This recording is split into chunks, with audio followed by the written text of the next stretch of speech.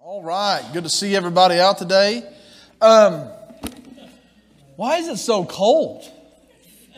Because it's May. This is crazy. I'm looking forward to snow. It's so cold outside. I've never seen anything like it. I don't ever remember being this wet. It rains every day. All we do is see rain. You know, I always say the quote by Mark Twain, everybody complains about the weather, but nobody's ever done anything about it. Andy, when they moved the bandstand. Huh? Bandstand. They moved things around. I told you a long time ago they took those risers out. It's only been a 4-month project. Robbie took his drums out. No, they're behind the pulpit. It's a different set of drums. Yeah, he got a new set. They're silver. What? What'd you say? I don't like it. You don't like it? Are they electronic drums? No, I don't know. They're drums you hit. Yeah, the old ones are at the youth building. They're red. You can still hear. I'm not ready for all these questions. I sit there and I preach there. Those are my two areas. Yeah, we're going to move that. Yeah, I was meant to have the boys come and do that. I got to get. When it comes to stuff like that, I got to move it very far and make Caleb and Jack do it. Yeah. All right, we're going to take prayer requests. The first prayer request I'd like for you to remember, we've been praying for Wyatt Reed. Little boy, I think he's 14 years old. He had a PET scan today, and he has cancer all over him.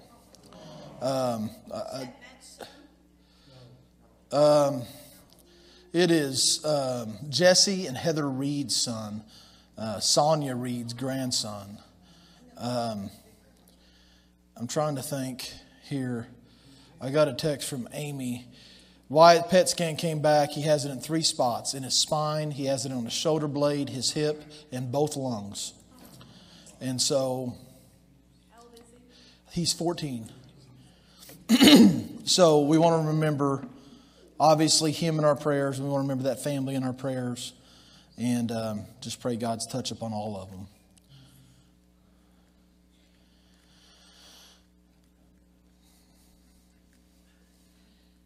Let's just do that right now. Okay? Heavenly Father, Lord, we intercede tonight, God, for Wyatt and for his entire family. We know, God, there's much fear and there's much worry. And, Lord, we just ask, dear God, Lord, that you would just touch that little boy. We pray, dear God, that you touch his body. We know, Lord, that you are bigger than cancer. And so, Lord, we put him into your hands. We ask, God, whether it be through your divine healing, whether it be through doctors and medicine. God, we pray healing upon this young man in Jesus' name. God, I pray, Lord, for his family. I pray, dear God, Lord, you would remove fear, worry, anxiety. I pray, God, that you replace it with peace that passeth all understanding. I pray, dear God, Lord, that you be with them in a very special, very profound way. We thank you for being close to the brokenhearted, close to those who are hurting. And so, Lord, tonight we just intercede and we ask on their behalf, Lord, that you would just do a work and a touch. And we come to you boldly, believing that you are a God who is able and who can. And so, Lord, tonight we just pray this special prayer over him and over this family. In Jesus' name, amen. We also want to continue to remember the young man Lance Baldwin, battling cancer. Reese Albright, another one who is battling cancer, young lady down in Goreville.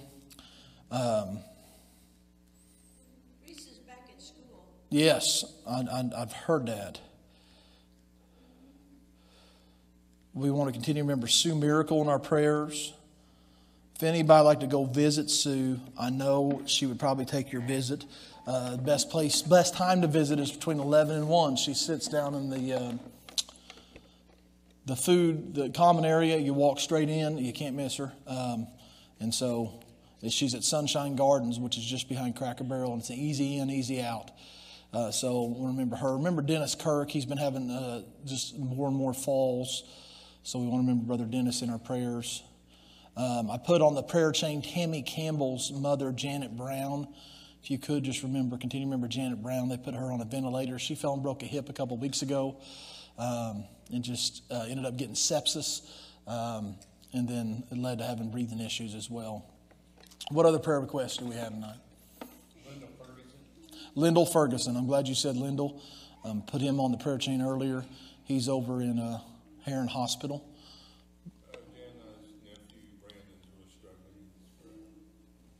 Remember Brandon, your nephew. Les? Micah Spiller. Health and Directions. Bonnie Gilbert, you said, Miss Lois? Did you have another one, Les? Salvation for Allie and Abby. I want to praise the Lord for Michael's baby. They had to take her by C-section, but when they were trying to manipulate her and trying all kinds of stuff to get her, and when she was born, her cord was around her neck twice. So I just praise the Lord that He protected that little angel, and I pray that those two realize God had His hand on them. Amen. That's exactly right. Hallelujah. New grandbaby. Brad? I go Monday to the esophagram to see what's going on with my esophagus. This will be the third attempt. The first 2 times they had to cancel because of machine problems. Okay. Brad Taylor, esophagram. I do have one more. Richie had to be put on a blood thinner, and they had to increase his heart bill. So he's having an EKG tomorrow to see how his body's holding up. So. Richie V. And then his finger, they're going to re-X-ray it and see where it's come, the one he broke. So I was talking to him before service. He said that here in a few years you could tell those grandkids it'd be all deformed, you know. And Caleb's ball coach, whenever he coaches ball, or his pinky just is straight out this way. I don't know what's wrong with it. And so he's always like pointing at somebody, you know. I give him a hard time about it. I got 2. One is Lou Manis, M-A-N-U-S. Lou Manis. She needs a place to live. She's an elderly lady. Okay. And the other one is Brenda Chamness. She fell, broke her wrist at her church Sunday. Brenda Chamness. She had no surgery on her wrist. Pretty wild service. I guess so. She said the whole brain got up. I was had to put a rod in it, she said. Janet? Unspoken. Y'all got those? We want to continue to remember those people in Ukraine, the Ukraine and Russia deal. There's also been a pretty big leak this week. That could be a big deal. Regarding Roe v. Wade, we want to continue to pray for that situation. Yes, sir. For what's going on Saturday, or here Saturday, Jan and I are still our first time running anything, so we're still running. Won't be a problem, man. You're going to do awesome. I hope so. We do have a lot of stuff going on Saturday. We have men's breakfast, right, Clyde? Yes. Okay, from 8:30 to 9:30. We do have our spaghetti dinner and dodgeball tournament. We do have a quarterly meeting. I'm sure we can make you throw a few other things in there if we need to. Is Ben's wife doing better? 1 second. What, Lois? Barbara Colsey, my sister. Barbara Colsey. Ben's wife is doing better. Stephanie Eldridge, she continues to need prayer, but it's very scary. But it seems like God just reached out and touched her. And so praise the Lord for that. It doesn't seem that way. God touched her. And she's kind of snapped out of everything. So, Les? Government. Amen, buddy. Miss Page. We've had 3 deaths in the last 2 days in our family. Did your cousin pass away? My cousin passed away, we buried her yesterday. He has had a cousin whose husband passed away. A cousin that was killed last night in a motorcycle accident. That's enough. Yeah. That's enough. So remember the Page family. Also, I'm glad you said motorcycle accident. Continue to remember Sonny Jones, Sarah Jones's wife, husband. Can you comment anything on our theft Our theft? that was out there? Yeah, they stole our Cadillac converter, and knuckleheads. Well, Greg pulled the footage, and we looked at the footage, and we had a picture of the guy's face. Well, I just get mad when they do that stuff. I mean, it's silly. You know what I mean? Especially, we help a lot of people. And if somebody needed something, we'd give it to them. I mean, we really would, unless they're like using it for drugs or something like that. So for them to come in and do it is just aggravating. And what they did is they drove over here. Well, I know what they did. I just want to know if. Well, I'm getting there. They drove over here. They dropped two guys off. They were in a white Monte Carlo, early 2000s. And they pull over there and they do a loop around the youth building. They come back in beside the van, and they throw a Sawzall out underneath it. Then they drive off. And these two guys, they walk up there. One gets under, and one's standing there looking. I guess they get spooked about halfway through, and they take off running. They leave the saw there. So then they drive up and down 37. They come back, and they park on 37. One comes over and finishes it off, which normally the van would be in the garage, but we've been redoing the food thing over there. And they put the garage door in the next day where we could get all that stuff out of there. So it is what it is, but still, you shouldn't have to worry about locking everything up. It's crazy, but here we are in this world. Anyway, they showed their face, a fairly good picture of their face. So I thought, you know what, I'm just going to put this knucklehead on Facebook, see if anybody notices it. I didn't know it was going to be shared like 9 billion times. And so the next thing you know, the news is out here, and they're like, hey, can we do an interview with you? And I'm like, sure. Then the Southern Illinoisan comes. And then some news organization on Facebook comes. Well, finally, the sheriff's office calls me. And I was like, hey, didn't think you guys were going to call. But, anyway, we have given them, they're actually waiting on me to email over the footage. And we've got several people's names. Everybody sends you a message and says, hey, this is so-and-so. Whether it's them or not, none of the names that I've been given have matched. So, in America, we have due process where you're innocent until proven guilty. So I forwarded those names on as well. And so hopefully we'll find something out. To be honest with you, more than likely, they won't be caught. I mean, they've done it to a lot of churches around here, like 18. So, it is what it is. But yeah, so there's nothing really more to share than that. Yeah. But I was filling everybody in on that story. We could go yesterday. Yeah. We've already got it fixed though, so that's good. Praise God. Yeah.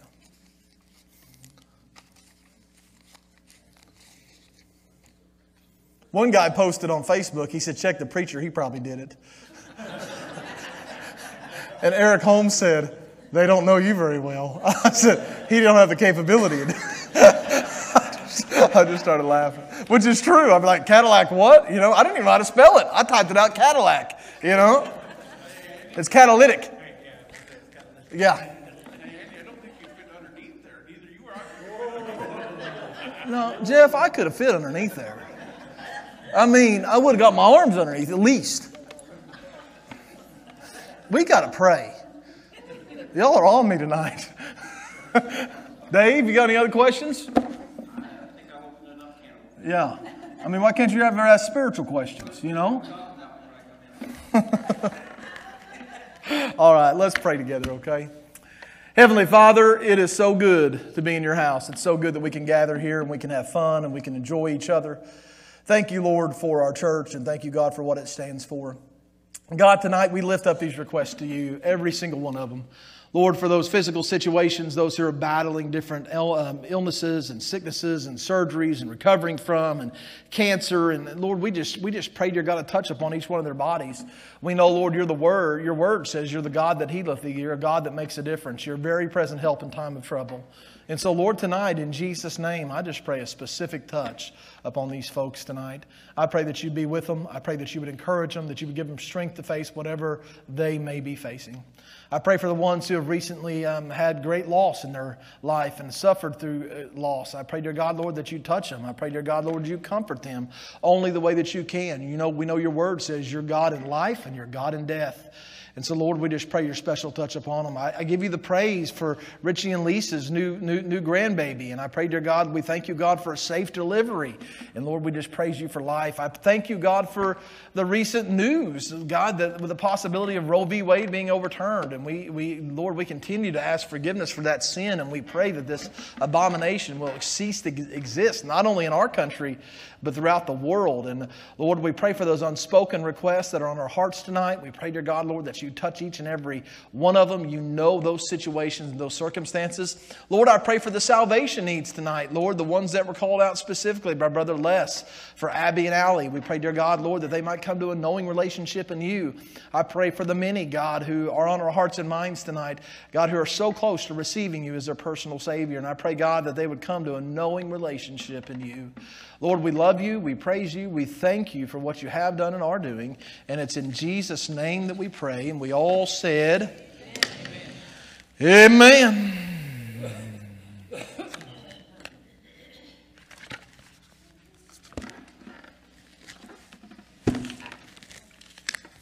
Dave, you did an extraordinary job last week.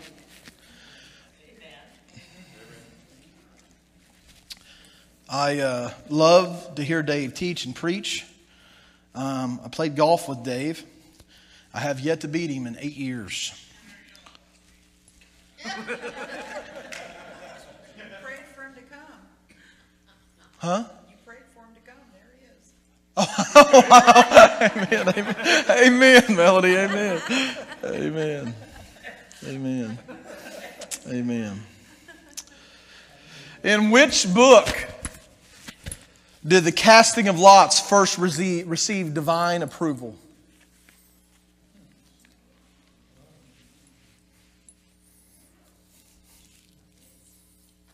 Randy? What? Book of Numbers. Numbers 26, 53 through 56 to be exact. 26, 53 through 56. All right. Which of the 7 churches of Revelation does God criticize for being lukewarm? Laodicea is correct. 1-0. Which of Revelation's 7 seals reveal a rider on a red horse? Randy? Second is correct. 1-1. What is the English translation for the name Naomi chose for herself? The name she chose. What is the English translation for the name Naomi chose for herself? I really want the meaning of it.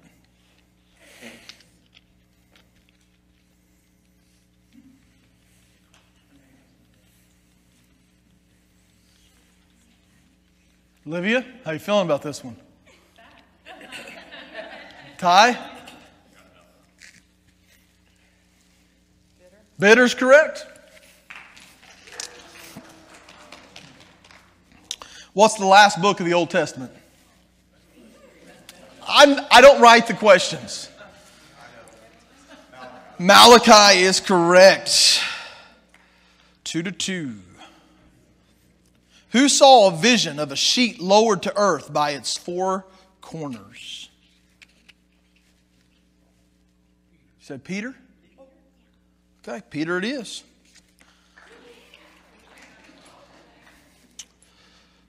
See, that's, how many is that? 1, 2, that's 3-2. 3-2. 3-2. I noticed last week Dave wrote it down. Had a plan, didn't you, Dave? Which book in the Bible contains the following? Now faith is the substance of things hoped for, the evidence of things not seen. Hebrews? What verse? What chapter and verse? Come on, it's an easy one. 11. 11:1. You're exactly right. Very good. 3-3. What was the second thing that Saul did as a king which displeased God? second thing? We know what the first thing was. But what was the second thing? The first thing was he told him not to keep anything from the Amalekites, and he saved King Agag.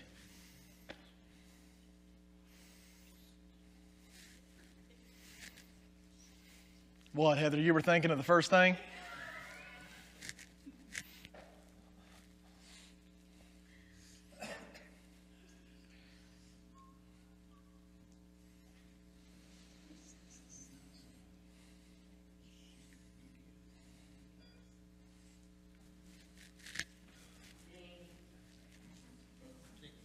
Take a guess, Fritz. That's a good guess. It's not correct, but that's a good guess. He abstained his army not to eat. He ordered his army not to eat. Abstained from food. All right, still 3-3. Which tribe of Israel remained loyal to Rehoboam when the kingdom was divided after Solomon's death? Which tribe of Israel remained loyal to Rehoboam when the kingdom was divided after Solomon's death? Judah! Fantastic job, Timbo. That's 4-3. What prophet had a vision of 4 creatures, each with the head of a man, a lion, an ox, and an eagle?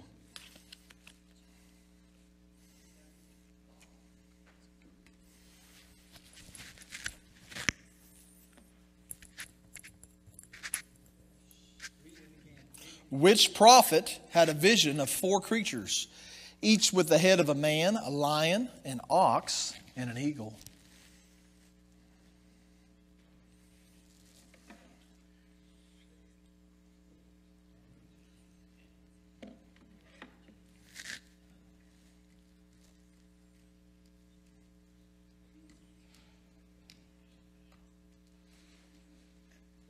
Go ahead. We need an answer. Isaiah is incorrect. Ezekiel. All right, you still got the lead 4-3. How many generations were there between Abraham and Joseph?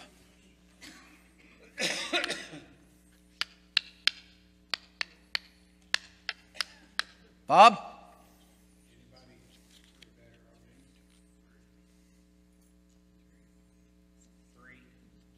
Sure?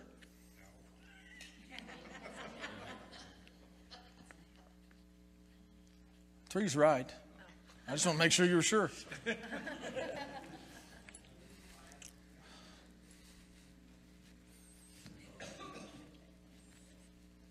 What event promoted an angel to tell Joseph and Mary to return to Egypt? To return from Egypt. What event took place that told him to return from Egypt?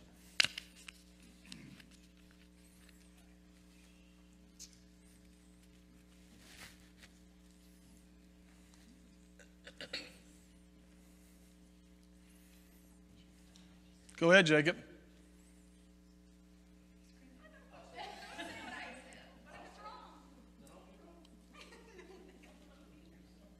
Dennis? What event? What told him? What told him to come back? The king had died. The king had died. That's right. Herod had died. Yeah. That's 5-4. Spell Caiaphas.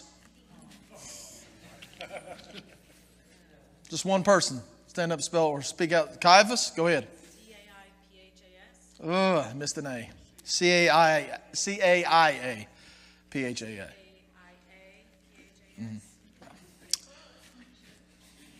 Close is only good for hand grenades and nuclear war.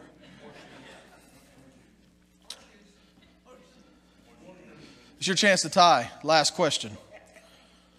What book says that the preaching of the cross is foolishness to them that perish, but to us it is the power of God? For the tie. Yeah. You're currently behind.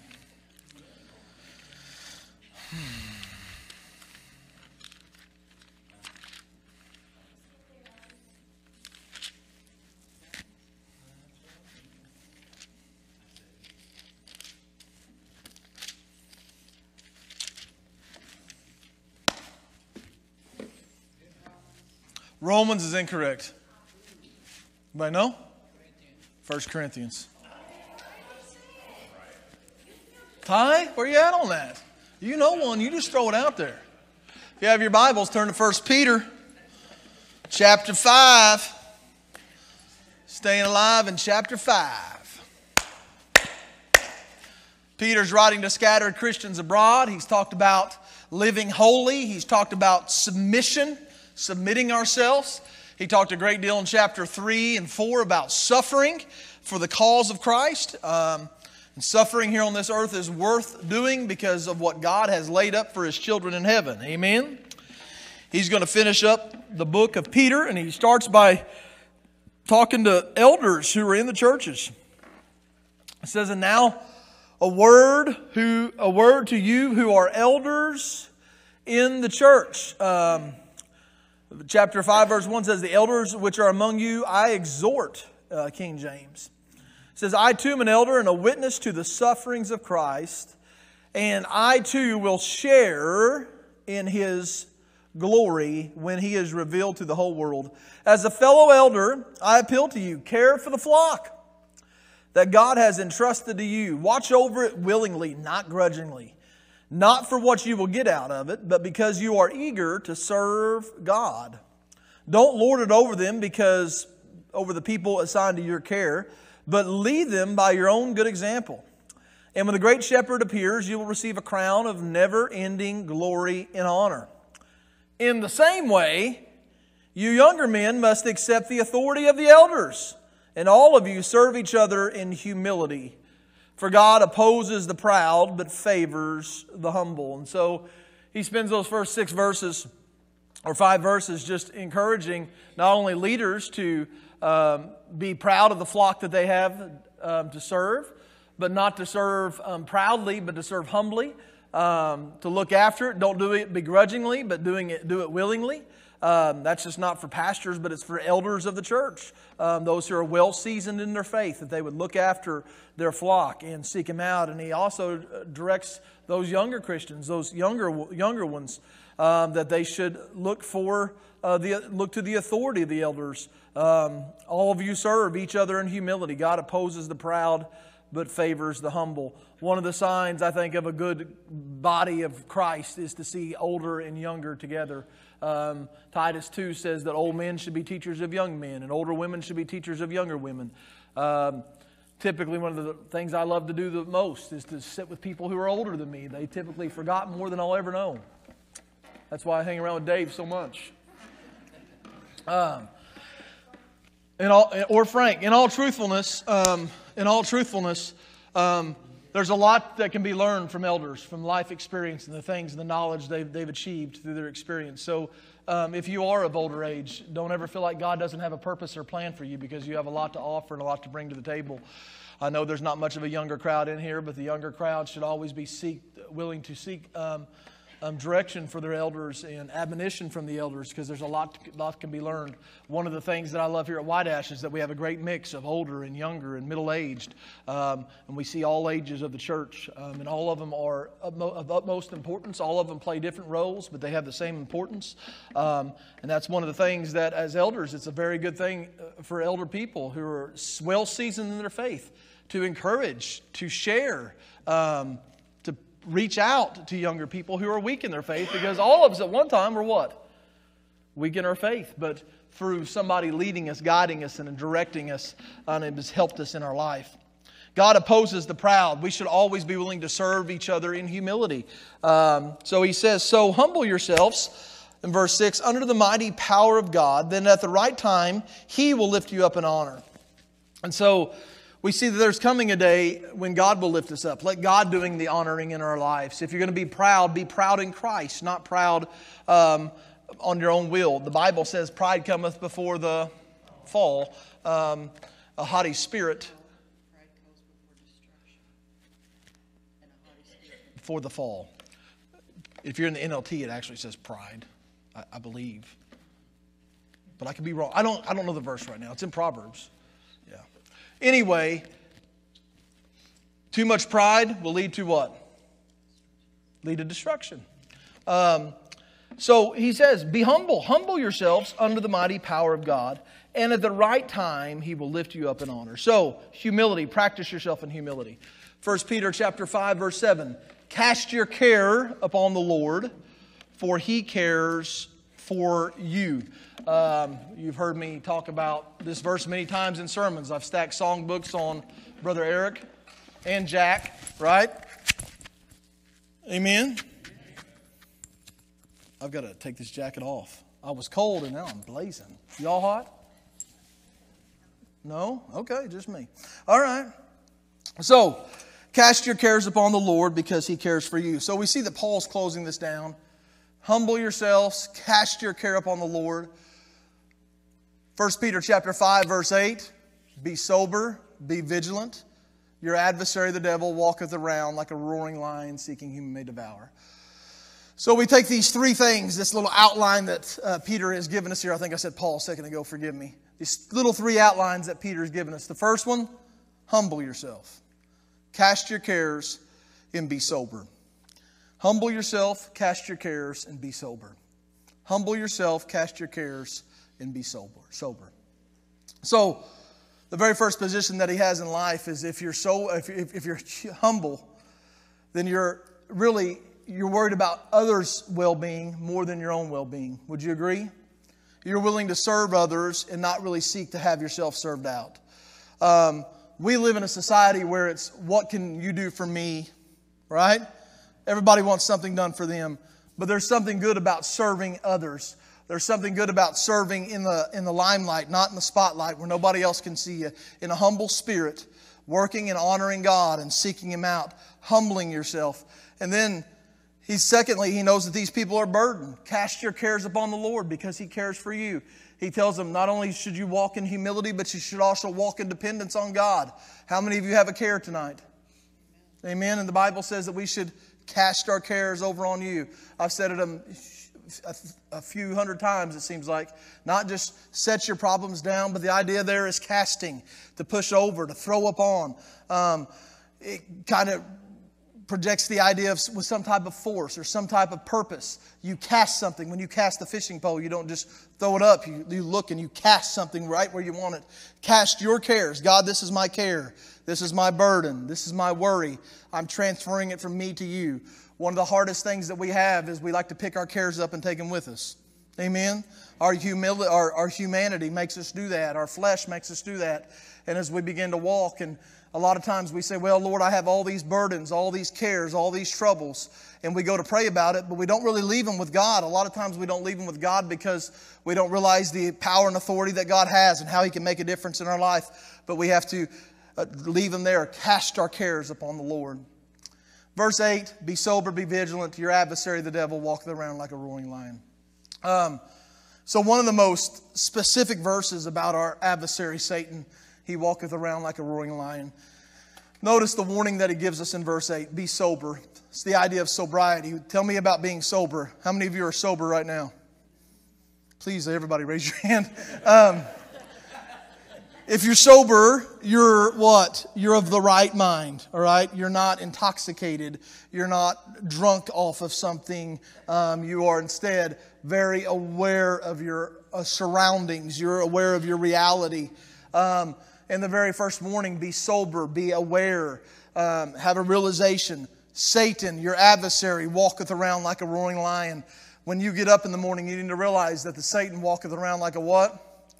Roaring lion, seeking whom he may devour. Every day, be sober. Be vigilant. What does it mean to be vigilant?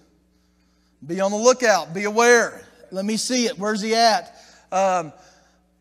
Who? Your adversary. Not your advocate, but the opposite of advocate is adversary. Your adversary. Your enemy. The one who's out to get you. He walketh around like a roaring lion. Notice the description that Peter gives us. Not a little playful monkey.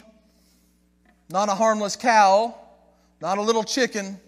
But a roaring lion. A roaring lion scary? If you're in the wilderness by yourself, probably so, right? Be sober, be vigilant. Your adversary, the devil, walketh around like a roaring lion, seeking whom he may devour. Stand firm, it says in verse 9, against him. And be strong in your faith. Remember that your Christian brothers and sisters all over the world are going through the same kind of suffering you are. King James says this, whom resist steadfast in faith, knowing that the same afflictions are accomplished in your brethren that are in the world. And so Peter not only says to be aware of him, but that we should what? Resist him, all right? Or stand against him. We get the idea of standing. Ephesians chapter 6. Put on the full armor of God that you might stand against the wiles of the devil. There's a continuation of stand. Who fights the battle? God does. What do we see? What does He require on us to do? To stand. To be sober, be vigilant. Your adversary, the devil, walketh around like a roaring lion. Jacob, come on up for a second. All right?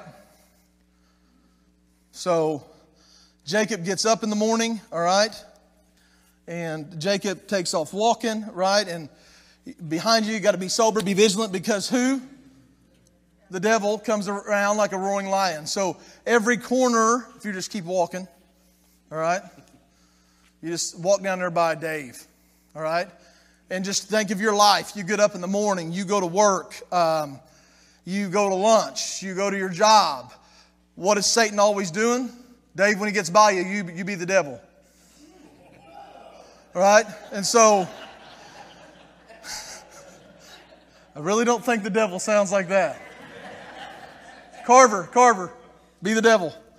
And so all of a sudden, wherever you go, the roaring lion, seeking whom he may what? I mean, you could be in your house. Lord knows you could be on your phone. You could be on your computer. You could be in your office. You could be in your car. He walketh around like a roaring lion. Now, when Jacob faces off against the devil, what is his job? Is his job to fight back? What's his job to do? Stand. What's he going to keep doing? Standing. What's he going to keep doing? Standing. Just keep standing. When the devil picks at you in your life, you have to learn. It's not your job to fight. Your job is to what? Stand. What are you going to? What does it mean to stand? It means to stand on the faithfulness of God. To remember what Christ Jesus did on the cross of Calvary. To remember that the Bible says we wrestle not against flesh and blood, but against principalities and powers, forces of evil. Remember that there's more of us than there is of them. Remember the promises of one who is faithful, that Satan is a defeated foe, that he's already lost the great battle. Remember to put on that full armor of God, that breastplate of righteousness. Hold up that shield of faith, that we might quench the fiery darts of the devil. And understand that helmet of salvation, the sandals of the gospel of peace. And to place on this armor that we might stand against Satan himself. There are a lot of enemies that are trying to take you down. There are a lot of ways that you can fight back. But the Bible says the very main way that you fight back is to stand. Also, when you look at Ephesians chapter 6, it also says, and what? Pray. And so, with this picture that he paints out here in 1 Peter, you can have to sit back down. Thank you, Jacob, for your help. In 1 Peter, you see this picture of these Christians scattered around the world. He tells them to look forward to this glorious coming day.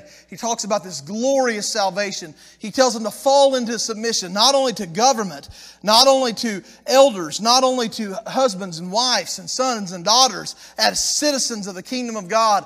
He says that we should fall into submission. Not only should we fall into submission, but understand we are going to suffer. We are going to be persecuted. We are going to face trial. We are going to face trouble. He's closing this out. He tells them to serve one another in humility. He tells them to cast their cares upon the Lord. He tells them to stand against the devil, to stand against Satan, to be aware of his tactics, to be aware of his schemes, to be aware of what he does. Why? Because there's a better day coming.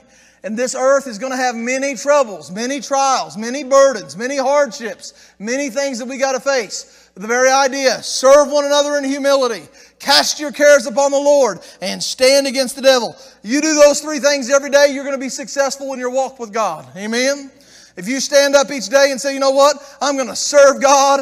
I'm going to serve people willingly. I'm not going to let myself be prideful, but I'm going to walk in humility. I'm going to walk in truth. My burdens, my cares, I'm going to cast them on the Lord. For all of you that raised your hand and said you have cares today, I ask you the question, have you casted them on God today? Have you left them there? Have you taken your marriage? You taken your children? You taken your finances? You taken your fears? You taken your illnesses? You taken your strongholds? You taken your addictions? You taken your vices? You taken all these things that the world has and cast them off upon the Lord and leave them there. And understand that no matter whether you're in your house, no matter whether if it's a Tuesday, a Wednesday, a Sunday, a Saturday, if the day is ending in Y, the devil's trying to get you down. And the Bible says that you got to be aware of him, be aware of his tactics, and stand against his schemes. Amen? Stay alert. Watch out for that great enemy, the devil. He prowls around like a roaring lion looking for someone to devour. Stand firm against him and be strong in your faith. Be strong in your faith.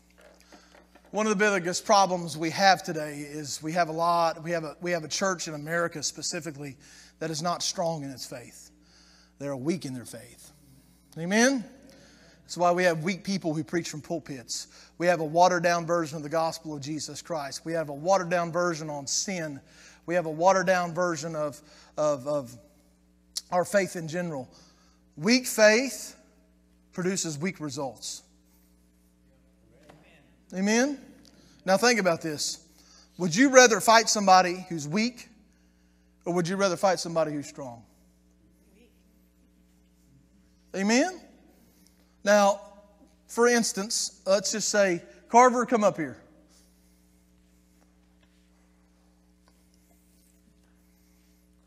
Heather, come up here.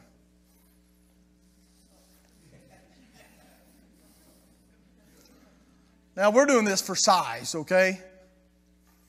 If you were going to pick a fight tonight with one of these two people, who are you picking? What'd you say, Keith?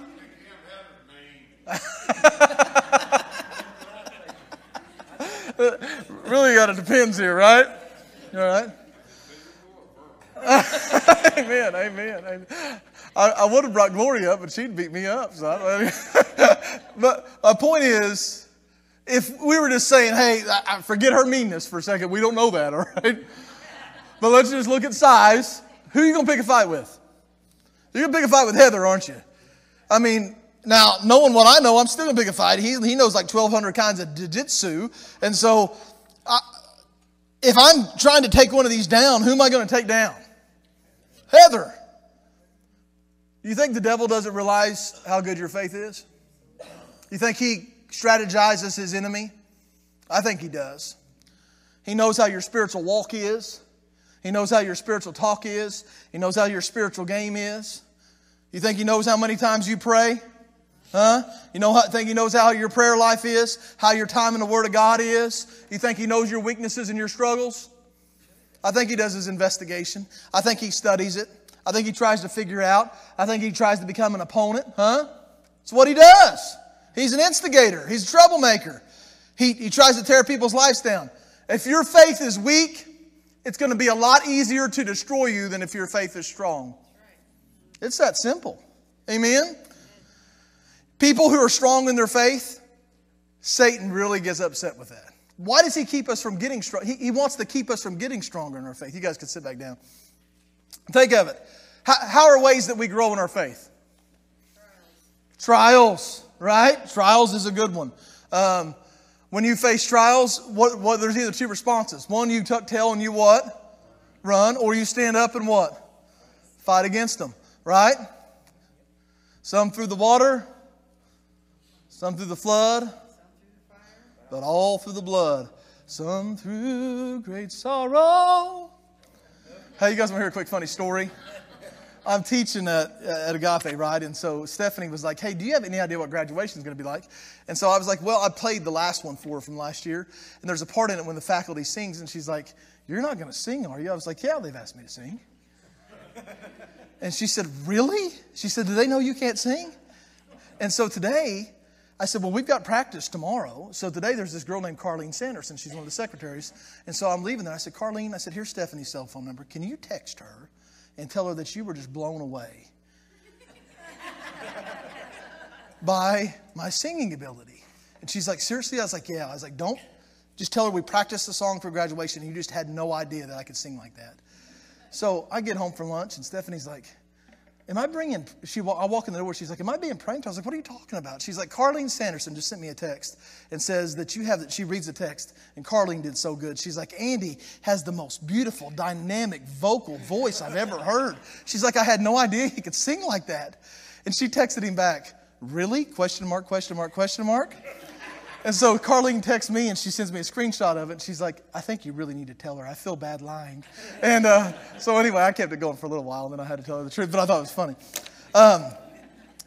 Nonetheless, when you are strong in your faith, how do you grow strong in your faith? Reading the Word, going through trials, praying, surrounding yourself by a good army, by a good people group, avoiding temptations, witnessing, sharing your faith. Iron sharpens iron. When you do all these things and you surround yourself by good, godly people and you're constantly in the Word, you're abhorring evil temptations. You're getting away from things you shouldn't get away from. You're growing in your faith. You're challenging yourself. When you do face trial, you're not tucking tail and running. You're praying your way through them. God, give me wisdom. God, give me a lesson. God, keep me humble. God, guide me, direct me, lead me, push me through all these things. And you start to see your faith become strengthened. Your prayer life becomes strengthened. When you start praying over things and they come to pass, you remind yourself, hey, I prayed for that. When the Israelites, they went back and they seen the stones, they remembered, hey, God already brought me across this river. And they see the next thing, God already brought me across this. And all of a sudden it grows your faith. Do you remember when David came and he was standing before the giant and he's going before Saul and he's like, listen, God, I smote a lion and I smote a bear. Why? Because God had begun to grow his faith. Surely God can lead me through this. And so when you grow in your faith, there's strength in that. Have you ever tried to get involved in reading your Word and you're tempted to do something else? And the phone rings. Phone rings. All of a sudden a kid comes. There's a knock on the door. You fell asleep, next thing you know, you've scrolled Facebook for an hour and you haven't read a verse of God's Word, right? These things begin to happen and they begin to take over in your life and you think, man, these are accidents. No, they ain't. No, they're not. Because if you grow in your faith, Satan's scared of that. And so, what do you do? What do you do? Well, here's what we got to do. You got to take away. That's why the verse before says, be what? Be sober, be vigilant. If you get easily distracted, get rid of your distractions. If you need to read the Word of God and you can't stay awake, read it out loud. If you get caught up reading Facebook, turn your phone off or you have no access to Facebook. Do something. If you can't intentionally pray, I'm not talking good God, good meat. I'm talking, Lord, lead me, humble me, work on my marriage, take me to a higher plane, get rid of the sin that's in me, teach me, guide me, direct me, stretch me. If we can't have these honest conversations and dialogues of prayer time with God, how in the world can we expect to grow? And a lot of times we'll say, man, when we get to praying, next thing you know, I've prayed, and next thing you know, I was asleep. Amen? I've prayed and daydreamed in the middle of my prayer. Forgot what I was talking to God about. You ever been there? Amen? Or, well, listen, Lord, I pray this prayer and I don't know what to pray about. You know what I've learned to do? I've learned to take notes on what I'm praying. I've got a notepad, Lord. And why? Because when I write it down and I begin to pray about it, I can come back and see that God's answered it. Does that make sense? Be intentional in your prayer life. Be intentional in reading the Word. Not just reading like 17 books and saying, whoo, I read 17 chapters of Moses today. Melanie shared with me a little morsel, right? A little morsel that you can feast upon and you can just let it fill your soul will get you a lot more than 17 chapters of something you don't even know what you read. Amen? So if you can only digest 2 or 3 verses, digest 2 or 3 verses, but digest them well. Amen? Now, somebody say, well, I read the Bible through 16 times this year. Praise God. What did it say? Amen? But man, if you can get a few words, a few verses, and you can start taking them and apply them to you, oh, glory to God. Then it can make, hey, but what if you just took Proverbs 3, 5, and 6? Trust in the Lord with all thine heart. Lean not on our own understanding. In all your ways acknowledge Him, and He will make your path. Just think, if I said, God, improve my trust today. Let me lean upon You. Guide me, direct me. Just, hey, you know what you've got? You've gotten a morsel that can satisfy your soul. And when you're at work and man, something that thought enters your mind and you begin to think, man, how am I ever going to get through this? And you remind yourself, hey, I read Proverbs 3 earlier, and I'm reminded to trust the Lord in what? All things. Well, my bank account's not out of money. I'm trusting the Lord in what? My marriage is struggling. I'm trusting the Lord. There's problems with my children. I'm trusting the Lord in all things. I don't understand, God.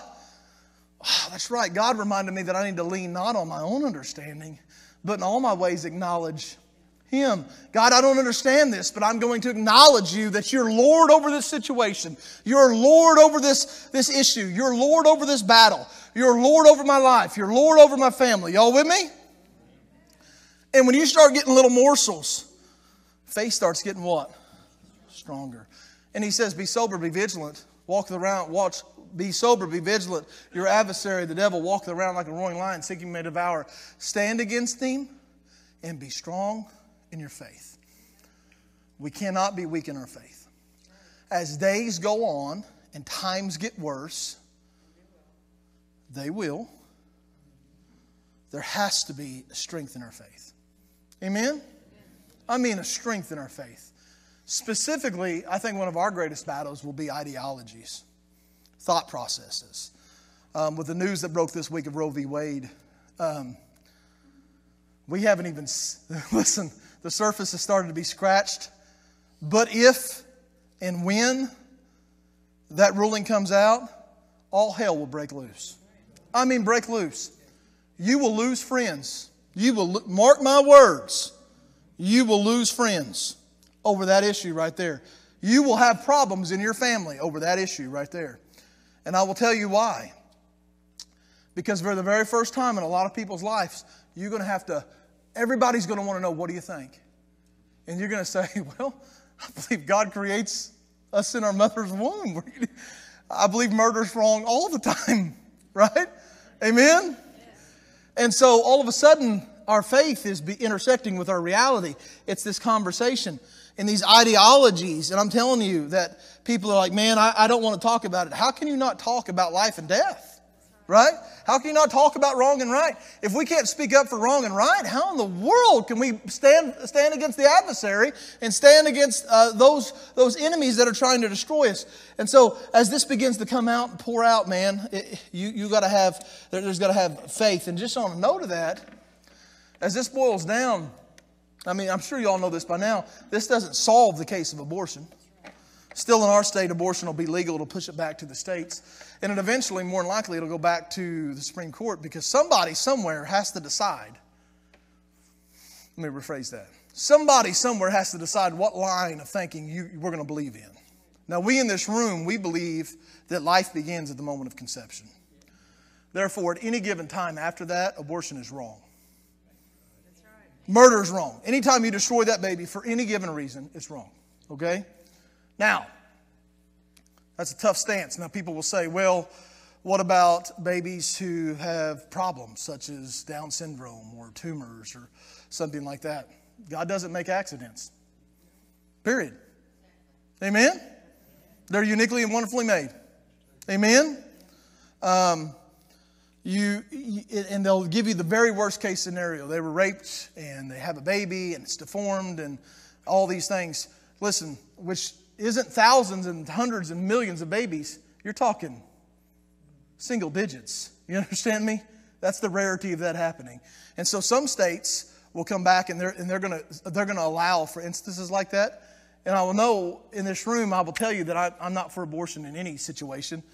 But that's still a huge victory for the Christian faith. I mean, you're talking, it takes away from thousands and it brings it down to literally, single digits. A vast amount of children will be saved. And so these are good conversations. It's a good thing that we have. 50 years, if this country would turn around and honor God, we could see some cool things happen. This is a good thing. But I will tell you that it will cause a great uproar. Anytime you upset sin, it causes a great uproar. Stay alert. Remember that your Christian brothers and sisters all over the world are going through the same kind of suffering you are. You're not alone in what you face. Amen? You say, man, nobody has to go through what I do. Yeah, they do. Some of them in America, we have it very easy. You go around the world, they have it a lot harder than we do. Peter's final words. In His kindness, God called you to share in His eternal glory by means of Christ Jesus. So after you have suffered a little while, He will restore, support, and strengthen you. And He will place you on a firm foundation. All power to Him forever. Amen. Peter says, I have written and sent this short letter to you with the help of Silas, which I commend to you as a faithful brother. My purpose in writing is to encourage you and assure you that what you are experiencing is truly part of God's grace for you. Stand firm in His grace. Your sister church here in Babylon sends you greetings, and so does my son Mark. Greet each other with Christian love. Peace be with you all who are in Christ. And so all these words, and Peter puts his personal twist on it, because while he's writing to specific people, be encouraged, be strengthened, be honored, and understand that God is doing a work not just where you are, but all over the world. And there will come a day when Christ Jesus will restore all things and make all things brand new. Amen? All right. We've accomplished the book of 1 Peter. Way to go. What do you think, Davey? Do you enjoy it? Do you enjoy it? What are you going to take tonight away from our lesson?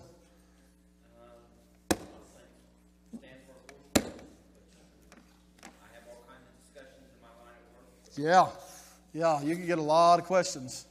I have my class doing a project right now. They've got to go out and do three interviews, and they're videoing them, okay? And the first question, they've got to ask 3 questions to 3 different people. And the first question is, do you believe in a heaven or hell? Second question is, how do you get there? And the third question is, if you died today, which one would you go to and why? And so they're due on Monday. I'm excited to watch the videos.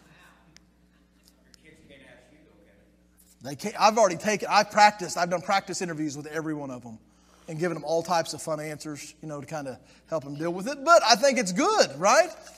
It'll sharpen their faith. It'll help them get on what people understand. So we'll see how it works out. Do they have to interview strangers? 1 stranger, 1 friend, 1 family member. What time is church open? Oh, I'm so glad you said that. Man, Miss Carol will be on me. I've got to send that on the prayer chain. Yes, tomorrow is National Day of Prayer. I'm so thankful you said that. The church is open from 6:30 a.m. to 6 p.m., and we will be celebrating National Day of Prayer here. You can come and pray at any given time. Miss Carol always sits right out there and waits. The doors are locked so nobody can get in, and she lets them in one at a time. So I encourage you, come. There's something special about coming and praying on this day. I'm so thankful you reminded me of that. Great job.